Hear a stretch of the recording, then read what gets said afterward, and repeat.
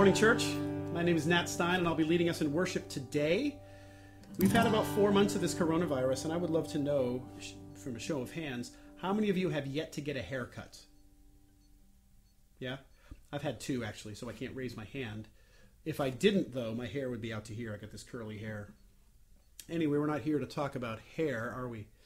We're here to talk about the love of God, the faithful love of God. Listen to these first 2 verses from Psalm 107. It says, "Give thanks to the Lord, for he is good. His faithful love endures forever. Has the Lord redeemed you? Then speak out. Tell others he has redeemed you from your enemies." That's why we exist as the Church of Jesus Christ. And that's what we're here to do today, to testify to one another and to testify to the world of the goodness, the faithfulness, the love of God through Christ. So let's sing that. This is a song called Grateful, and it simply expresses our gratitude to God for all he is and all he has done. Let's sing. 1, 2, 3.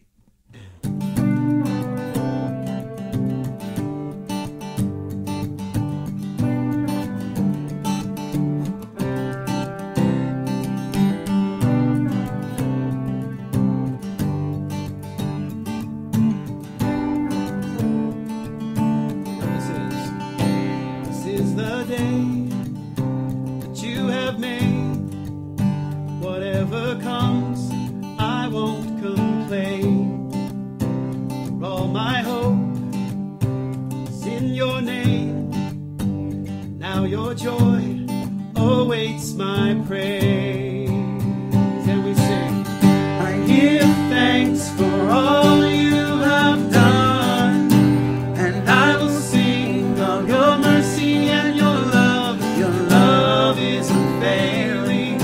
Lord, I am grateful.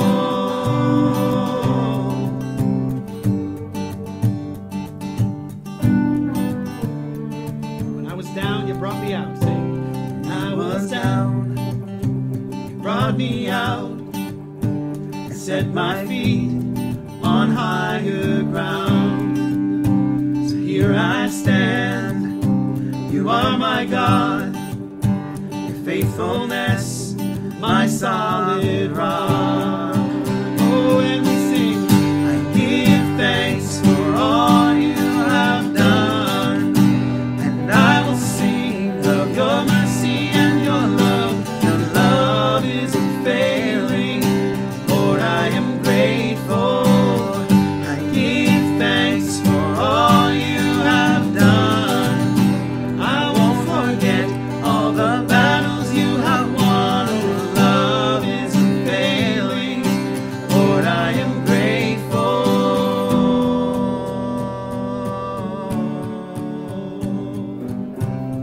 Let's lift our hands with praise and gratitude. Let's sing. And as we lift our hands, the heavens open, heavens open. So let our lives declare the love our God has spoken over us. And as we lift our hands, the heavens open, heavens open. So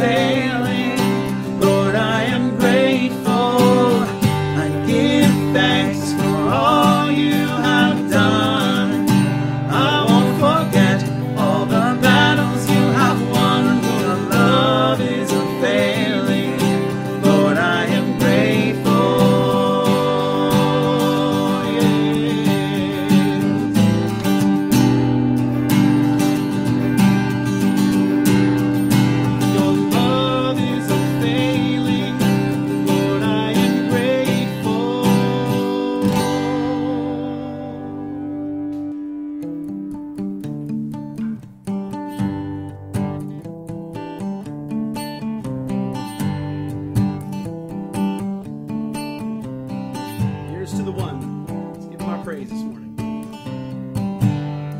Here's to the one who made the morning bright. Here's to the one who taught the stars to shine. Here's to the one who graced the dead of night. Pulled me from the dark, set my heart alight. Oh, verse 2. Here's to the one who made my heart to sing. Opened up my eyes, washed away my sin. Here's to the one who gave his life for mine. Broke all my chains and set me free, alright. To the way, whoa, to the truth, whoa, to the life I live in the light you give. Jesus, here's to your name over everything. Whoa. Josh, take the third verse. Here we go. Yep. Here's to all the things that your love has done. Here's to the way you wiped away my past. Here's to the future and the things to come. Here's to my Savior's everlasting Yes, sir. Go. love. To the way. Whoa. To the truth. Whoa. To the life I live in the light you give. Jesus, here's to your name over everything. To the way. Whoa. To the truth. Whoa. To the life I live in the light you give. Jesus, here's to your name over everything. Whoa. Whoa. Let's break it down here. Here's to your kindness. Tell them. Here's to your kindness. Here's to your goodness. Here's to your freedom. Here's to the day I see you, Jesus. Here's to your glory. Here's to your greatness. Here's to your kingdom. Here's to the name of Jesus.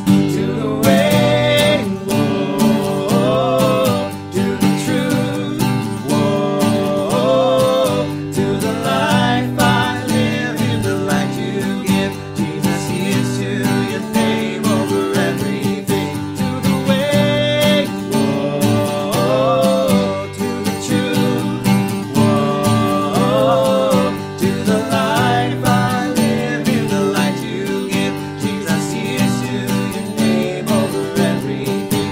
Jesus, here's to your name over everything. Jesus, here's to your name over everything.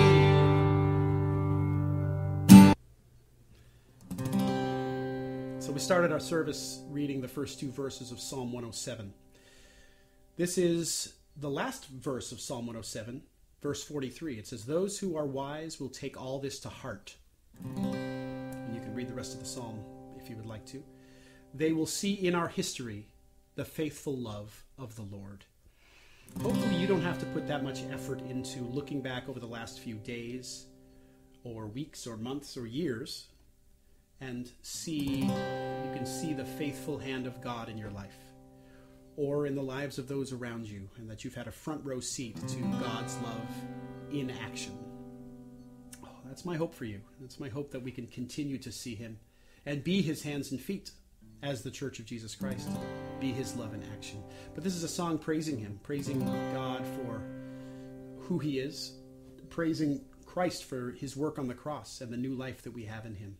Oh, praise the name. Let's sing. 1, 2, 3.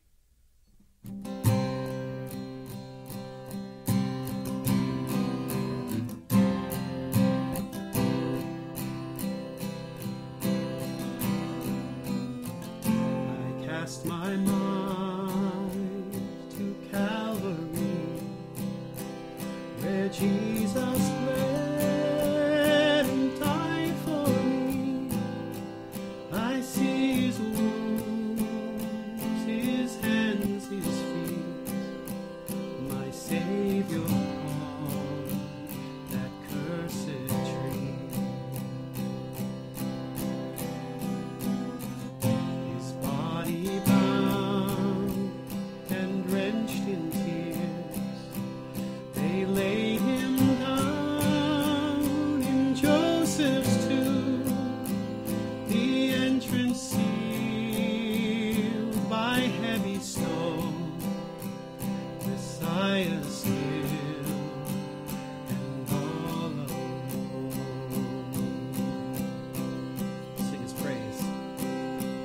Oh, praise the name of the Lord our God. Oh, praise his name forevermore.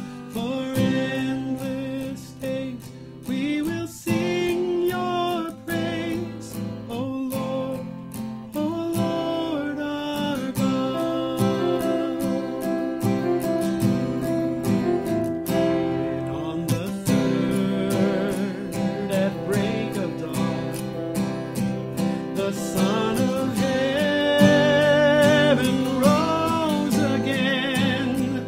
Oh, trample death, where is your sting? The angels roar for Christ the King. And we sing, oh, praise the name of the Lord our God. Oh, praise his name forevermore. For endless days we will sing your praise, O Lord our God.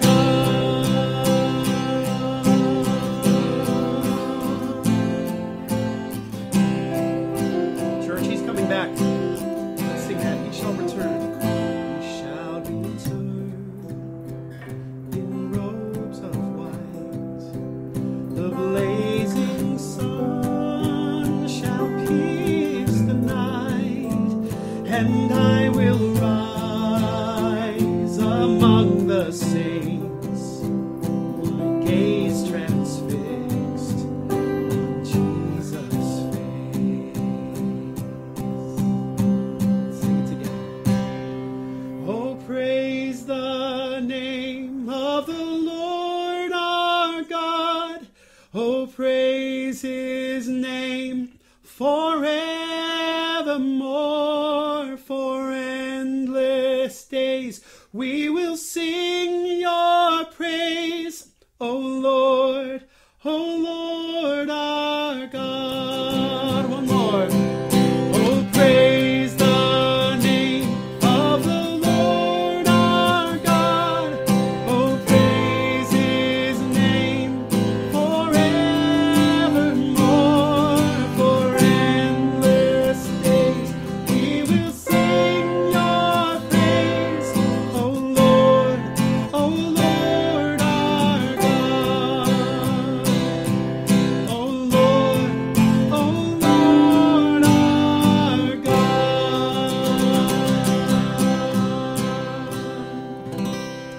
Church, he loves you.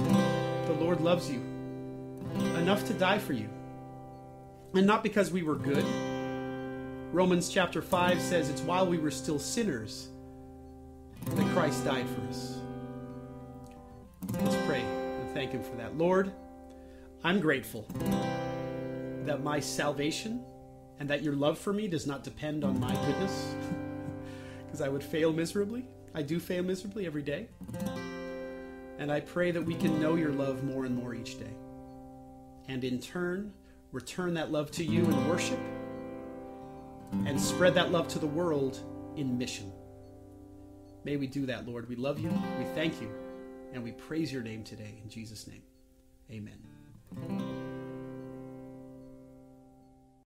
Well, good morning, Bright City Church. We are so glad that you are here worshiping with us this morning. My name is Ike Miller. I'm one of the pastors here. And if you're new with us, we are so glad that you are tuning in. We would love to know that you are there. And so one of the ways that you can do that, one of the easiest ways for you to do that, is for you to text us. You can text us at Bright City at 94000, and we would love to follow up with you and let you know more about our church and how you can get involved. We'd also love to send you a gift.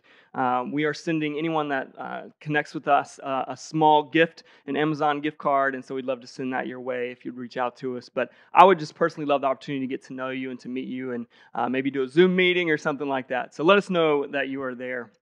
We're going to continue our worship now through giving, and there's a couple of ways for you to do that. You can give online at brightcitychurch.com/give, or you can text Bright City to 77977. We believe that giving is just one of the ways that we demonstrate our trust in God, that God is going to provide even when it seems like there's not enough, that He is going to come through, that He is abundant and gracious and good to us. And so we want to invite you to contribute to what God is doing through Bright City right now in our city and in this time. Got a few announcements for you. The first is we have a couple of more Rooted groups started. Rooted, if you're new here or don't know what Rooted is a 10-week study. And if you're looking for a way to grow in your faith, or maybe you're new to faith and you want to learn what it means to follow Jesus, or maybe you've been a follower of Jesus for a long time, but you're looking for something that just reminds you and teaches you some of the essentials of the faith, we would love for you to take the step and join one of our Rooted groups. We've got a men's group and a women's group that will be beginning sometime in July and August, and so we'd love for you to get connected in one of those groups. That's also the best way for you to connect with our community right now and to build relationships. If you would like to get in a Rooted group, you can email us at smallgroups@brightcitychurch.com. Also, Sharon shared with us last week during the message on serving our community about our need for volunteers. And right now we are in a season where we are bulking up our volunteer team because we know that we're heading into a season where we're going to need more volunteers. And so if you've been looking for a way to contribute, a way to get outside of just kind of your day-to-day life, but want to actually be contributing and serving in some way, we've got so many ways you can serve. We can have you serve with our production team. So much of what we're doing right now is around production. If you want to be a part of the band, we're always looking for new people to help lead us in worship. So many different ways. Greeters, if you want to help us in following up with people, serving, meeting needs. We've got lots of ways for you to be involved. And so if you're looking for a way to serve, email us at church@brightcitychurch.com and we'll let you know how we can help you get involved. Lastly, we are so excited. Next Sunday, we're going to have an outdoor service. Sunday, July 19th, we're having an outdoor service. Cannot wait to get to be with many of you from our community that we just haven't been able to be with in a long time. And so we cannot wait to see you there next Sunday. We wanted to let you know, though, that we will not be streaming a service next Sunday morning. So if you're not able to attend and not comfortable or in a group of people that are at high risk, we will be providing a video that will be out Monday evening, but we will not be streaming live that morning. So we want to give you a heads up on that. But we look forward to seeing many of you there next Sunday. So I don't know about you, but throughout the last 4 months, I have attended some really weird birthday parties. I think it was last month that we attended a birthday party for one of our son's classmates. This is one of his best friends from school, and he was turning 7. And the way that this all went down is we had to RSVP and reserve a time slot. And then we drove over there at our allotted time. We made posters, we had balloons, and we pulled up to their front yard, and Isaac's friend was standing in the yard, and we all yelled, and we all sang happy birthday. And then we got out, and there was a giant poster that we could sign our names saying that we had been there. And then the pen that we used to sign our names then became our party favor because we weren't going to be sharing pens with other people. And so this was this little boy's 7th birthday party. Our son Cohen, who is in preschool, had a similar birthday party with one of his classmates where we participated in a parade of driving by this little girl's house with posters and with balloons. We have attended graduation parties that were like this, where we were in a parade of cars and we had posters and we had balloons and we shouted. A few weeks ago, I attended a baby shower for my sister-in-law, and it was hosted at my mother-in-law's house, except we did not go into her house. We had the baby shower in her driveway. And so under any other circumstance, these would be really terrible parties and just really confusing parties as well. But as you know, we are not under regular circumstances. We are in a pandemic. And so for that reason, we have been adjusting. A lot has been shut down. We can't go to the movies anymore. For a long time, we couldn't sit in restaurants. We couldn't travel. We couldn't go to playgrounds or parks. And so a lot has been stopped and a lot has been shut down. But one thing that we have not actually stopped doing, and this kind of struck me this week, is it never dawned on us that we would actually stop doing this, is we didn't actually stop celebrating. It wasn't as if we said, well, because of the pandemic, all birthdays are canceled now. It wasn't as if we said, because of the pandemic, all these graduates, these college graduates, these high school graduates, they're graduating, but we are not going to acknowledge it at all. No, that would be silly. There was something deep inside all of us that seemed to acknowledge collectively that even though things have changed, even though we cannot celebrate the way that we used to celebrate, we will continue to celebrate. And it's something that we've almost kind of taken for granted. But I think there is a reason for that. And that is that God has put celebration into us and into his creation. He has woven it into his design. Now, this morning, we are concluding our series, Flourishing Under Quarantine, and we've been looking at spiritual practices that cultivate our faith no matter our circumstances. And so we've looked at daily devotion, we have looked at prayer, we have looked at generosity. Last week, I talked about faith and action and how important service is for cultivating your faith. And so this morning, we are going to conclude this series by looking at one more spiritual practice that actually cultivates your faith. And this is one that we probably never really think about as a spiritual practice, which is celebration. Now, to understand why celebration is actually a deeply spiritual practice, I want to go back to what I said just a moment ago, that this is something that God has put inside of us and that he has woven into creation. And so what I want to do this morning is actually zoom out a little bit, and this is something that I really, really love to do. We often think of the Bible as being kind of disjointed pieces, and I love zooming out and looking at what are actually the threads that God has woven throughout his word, and one of those threads is celebration. And so that's what we're going to be doing this morning. So we're going to start out in Genesis 1, the very, very beginning of the Bible with creation. This is one of the most familiar stories in the Bible, that God creates the world in 6 days and then he rests on the seventh day. And so we pick up in Genesis 1, verse 31. And this is what it says. It says, God saw all that he had made, and it was very good indeed.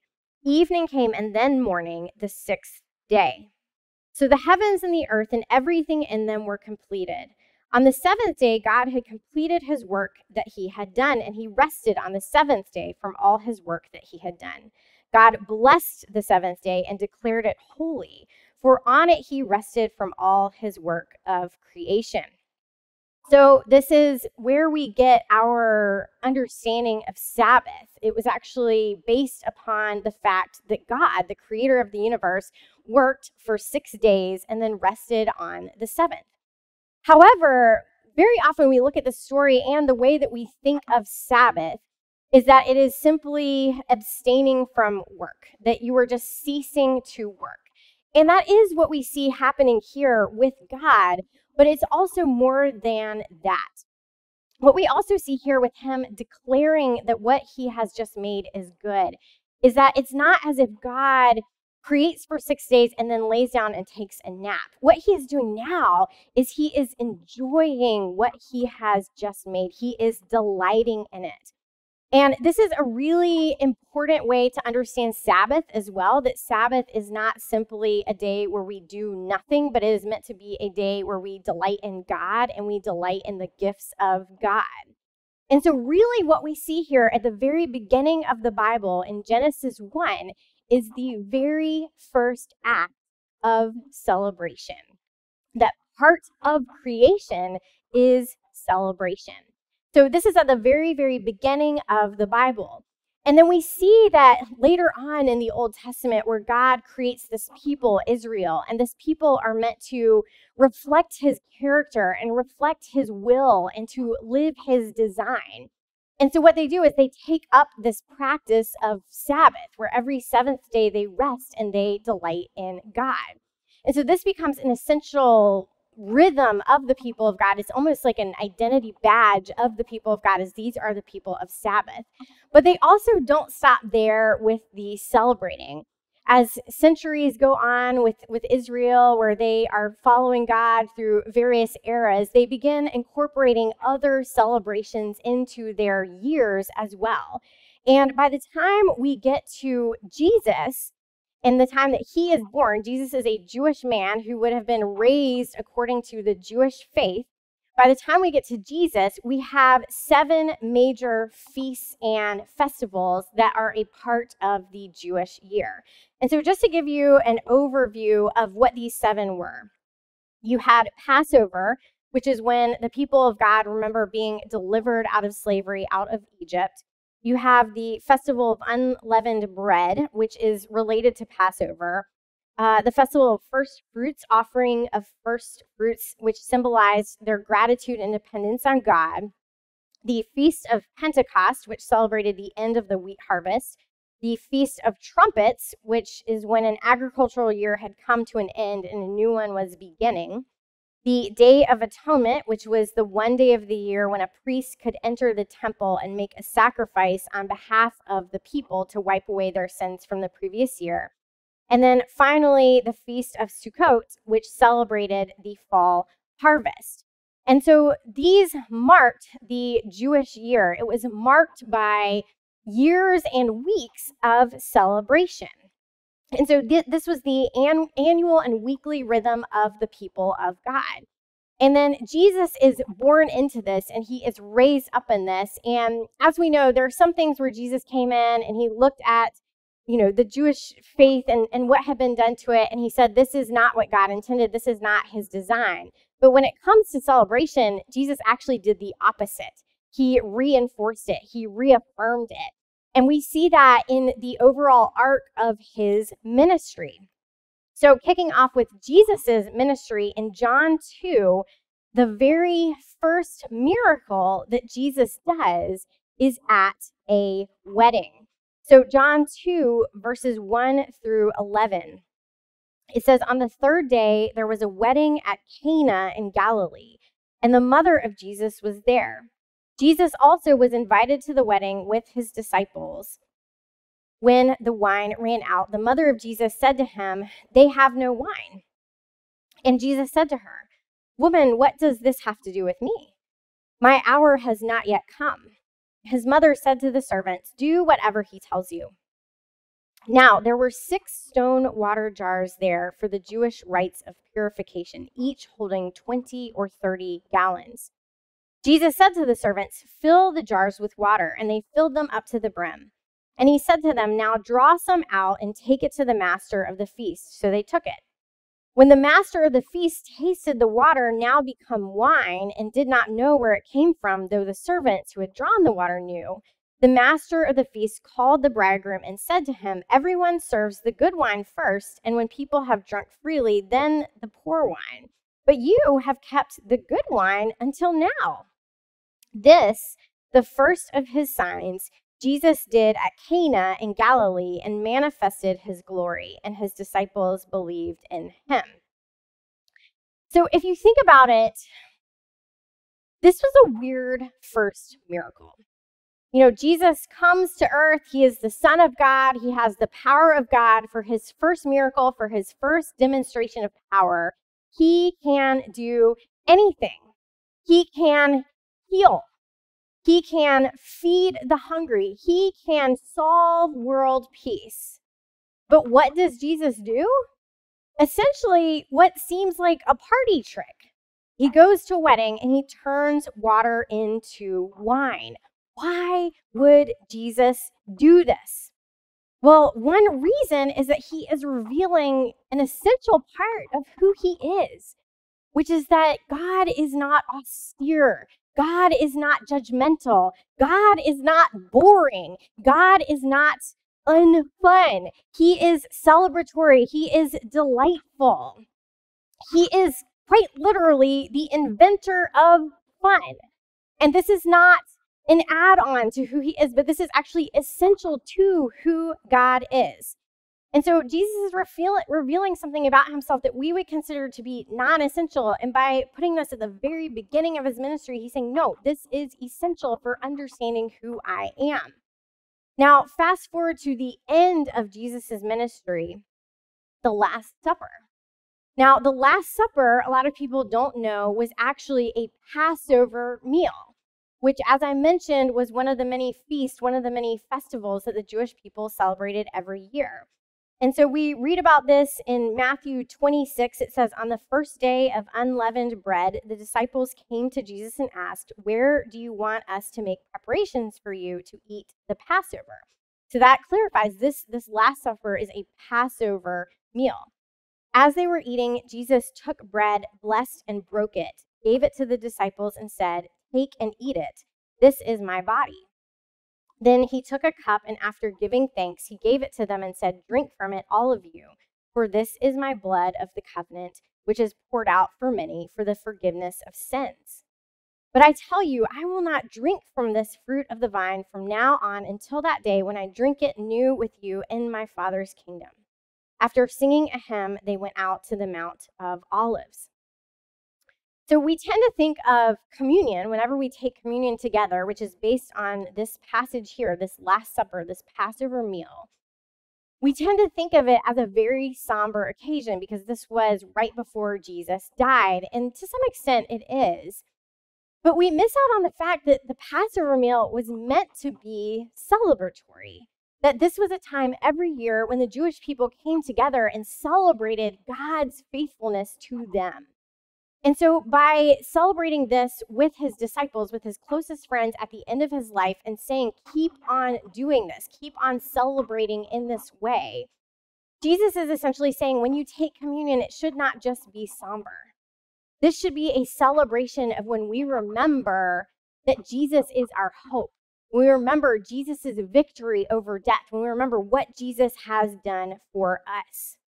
And what we also see here, and Jesus makes reference to this in this passage just very, very subtly, but just as there was celebration at the beginning of the Bible, there is also celebration at the end in Revelation, where we have this language of this marriage feast. And so celebration bookends the Gospels, it bookends Jesus' life and death, but it also bookends the Bible as well. So what are we to make of this? What does this mean for our lives? Well, first, this tells us what God is like. That God is not scary, God is not stingy, God is not judgmental. As I already said, God is definitely not boring. Instead, God is abundant, God is extravagant, God is actually fun, God is funny, God is joy. And so this is what we are being invited into as we draw closer to God, and it's what we're being invited into as we are made more like God. This is the vision. Second, what this means for us is that celebration is a spiritual discipline. For those of us who follow Jesus, who celebrated a lot, we also are to celebrate a lot. Now, that might sound weird to say that celebration is a discipline, that takes something fun and then makes it inherently not fun. But it's important to remember that the word discipline, the root of it is disciple. And so all that it's saying is that if you consider yourself to be a disciple of Jesus, that this is how we follow him. And also that celebration is how we become like Christ, which is really good news and very often not how we talk about following Christ. So what does that mean for us practically then? Well, first I want to clarify two things that celebration is not. So celebration is not simply an escape from reality, where we are simply trying to distract ourselves or numb ourselves. Instead, spiritual celebration, godly celebration, is actually drawing our attention and focusing more so on God and the goodness of God. Second, celebration is not an excuse to simply do whatever you want. So think back to the wedding at Cana, where Jesus turns the water into wine, but he does not proceed to then drink all the wine. And so celebration is not this excuse for just bad decision making, and it's important to be clear about what we're talking about here. So that said, what is the discipline of celebration? The discipline of celebration is actively remembering and enjoying the goodness of God in our lives. So it is actively remembering and enjoying another year of life, actively remembering and enjoying another year of marriage, actively remembering and enjoying another year of sobriety, actively remembering and enjoying another baby that is being born. And in each of these, we are celebrating the gift, but we are also remembering the giver. We are celebrating the generosity and faithfulness of God. So how do we live this out in our lives? When we look back at the Jewish people, they had rhythms of celebration. What could that look like for us? Well, I have 3 suggestions this morning. The first is to express gratitude daily. Gratitude really is the core of celebration. It is what we are doing whenever we celebrate. And this is a practice that we have been working on for the last year or two, actually, with our kids. Every night during prayers, we ask our boys to thank God for 3 things from that day. And for our oldest son, this is a harder practice for him. His personality orientation, we could be at Disney World, and he has trouble thinking of things that he's grateful for from that day. But our middle child, Cohen, is kind of the opposite. He is grateful for everything. At night when we are saying prayers and I ask him to thank God for 3 things, he usually names 10, and he starts with mommy and daddy and Jesus, but then he starts going on about his friends at school, and then he kind of drifts into things like just the carpet, and he's really grateful for his lamp, and he's really grateful for heart shapes. And one night he said he was really grateful for the letter W, and he one night was grateful that alligators look like dinosaurs. And so this is a boy who is really, really grateful and has been teaching me about gratitude as well. And that was something that I picked up actually when we went into quarantine and everything was shutting down and it felt like we were losing so much. And so during that time, I decided, you know what? I am going to post on Instagram every day 3 things that I am grateful for.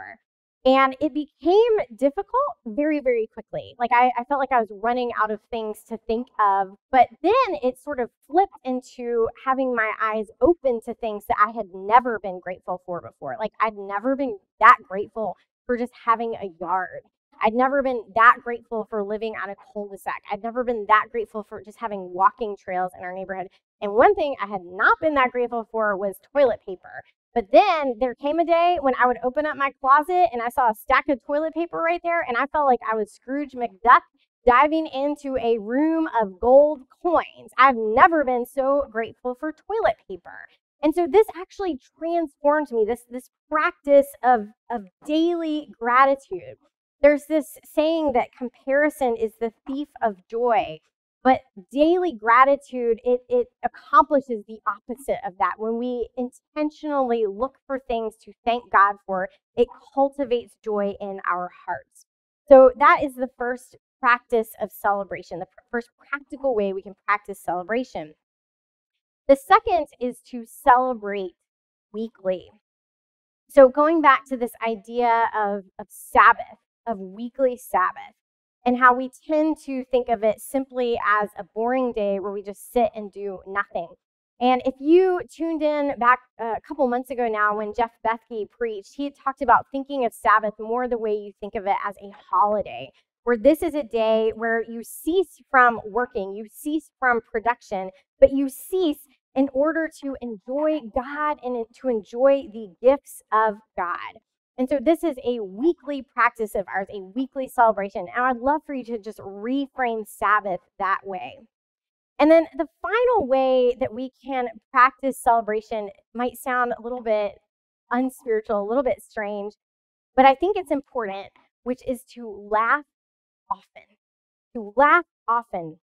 We don't think of laughter necessarily as a spiritual practice, but when you really pause to reflect on it, laughter is this most basic human reflex to joy, this basic human response to joy, not just something that is funny, but really to joy.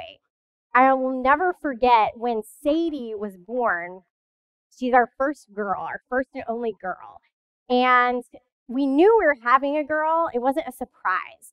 But I will never forget the moment when she was born and the doctors held up this little baby and said, "It's a girl." And my response was to laugh. It's not that it was funny, but I was so overcome with joy. Laughter is our most basic human response to joy, and I would argue that it's also our most transcendent response to joy. It's almost like every time you laugh, this tiny celebration is happening in your body and your soul for just a moment. Seriousness, on the other hand, it does not coincide quite as well with celebration. And so I want to reframe laughter, and I'm not talking about mean laughter. I'm not talking about sarcastic laughter, but the kind of laughter that is pure delight, pure holy delight as an act of nurturing your soul. And so I want to encourage you to take those opportunities to laugh often. And so to close this morning, my challenge to you as we continue on in this pandemic is that one of the ways we will flourish is to continue celebrating. And we're already doing it. It's clearly written into us. We're already doing it. But to know that when you're doing it, that this is not a shallow distraction, but that it has been put in us by God, and that it is actually how we become like God.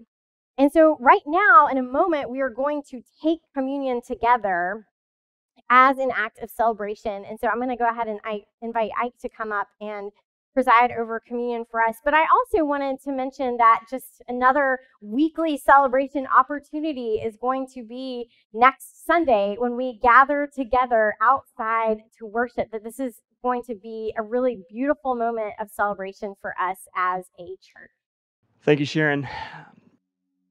One of the beautiful things about communion is that in many traditions, they refer to it as Eucharist, which means to give thanks or thanksgiving. And in liturgical context, the liturgy to do communion is actually called the Great Thanksgiving. And the one who oversees communion is called the celebrant. And so there's very much this sense that communion is about celebration. It's about giving thanks. It's about gratitude. It's about being grateful. And so we're going to take some time this morning and just give some space for us to celebrate together communion. And so I want you to take a moment and just prepare your heart, prepare your mind for us to celebrate this together.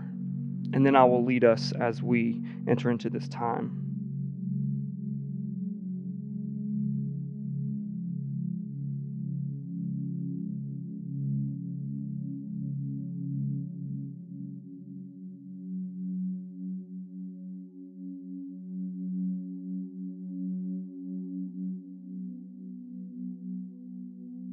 One of the things that Sharon discussed in her message was how celebration was not something that you waited until everything was okay to go and then celebrate at that point.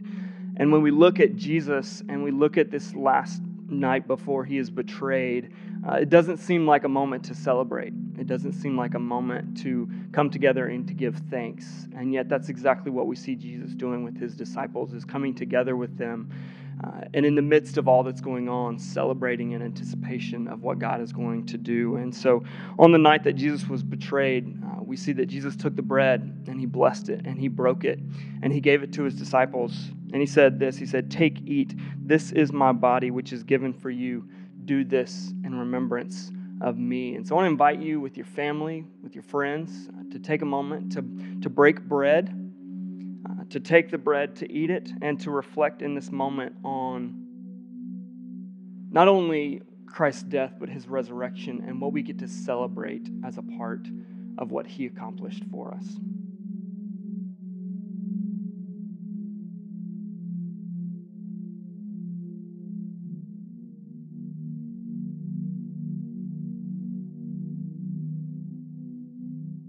After supper, it says he took the cup of wine and he looked at his disciples and said, "This is the cup of the new covenant. This represents my blood, which will be shed for you. Drink ye all of it." And so I want to invite you now to take a moment with those who are around you, take the cup and to drink. And as you do, be reminded of the new covenant that we have in Christ and what a celebration It should be every time that we come together as a community of God's people who celebrate what was accomplished for us, for the world, for our relationships with one another, and most of all, our relationship with God.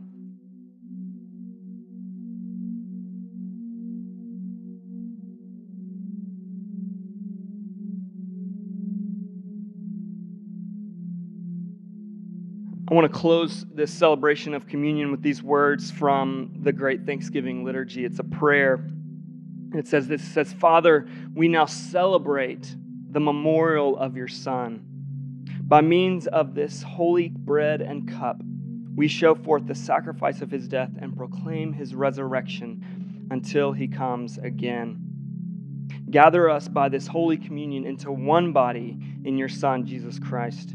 Make us a living sacrifice of praise. By him and with him and in the unity of the Holy Spirit, all honor and glory is yours, Almighty Father, now and forever. Amen. This last song we're going to sing this morning is probably a song that's not familiar to you, but it's very easy to pick up and to sing. It's called Be Our Guide. It's simply a prayer saying, God, guide us along the ways of life. You are trustworthy. You've proven yourself faithful through the ages. And we love you, and we want to follow you and sing praises to your name as we follow you. So let's sing this together. It goes like this.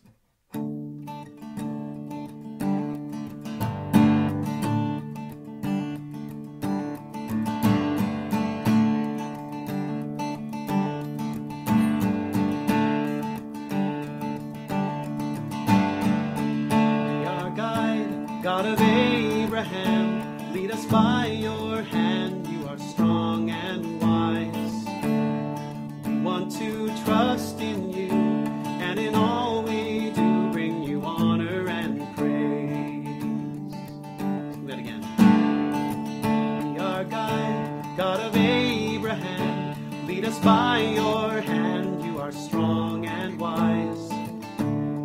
We want to trust in you, and in all we do bring you honor and praise. How we love you, great and mighty King. You are faithful through the ages. You'll never change. Here's the next verse. Be our guide through the dark of night. Set all fear to flight. You are just and good. We want to trust in you, and in all we do bring you honor and praise. Sing, how we love you, great and mighty King. You are faithful through the ages. You'll never change. How we love you, great and mighty King. You are faithful through the ages. You'll never change. The last verse. Be our guide for the road ahead, and should we feel misled, you are hope and truth. We want to trust in you, and in all we do bring you honor and praise. How we love you, great and mighty King. You are faithful through the ages. You'll never change. How we love you, great and mighty King. You are faithful through the ages. You'll never change. How we love you, yes Lord, great and mighty King. You are faithful through the ages. You'll never change. Amen, church. He never changes. He's with you. He's with you now. He will be with you this week. He will be with you every step of your life. So, Lord, we pray that your love, your faithfulness will envelop us and enwrap us and enfold us in a new way this week as your church walks with you and you walk with your church. We love you, Lord. We thank you for this time of worship. Go with us now with your peace and your joy. In Jesus' name we pray. Amen. Have a great week, everybody.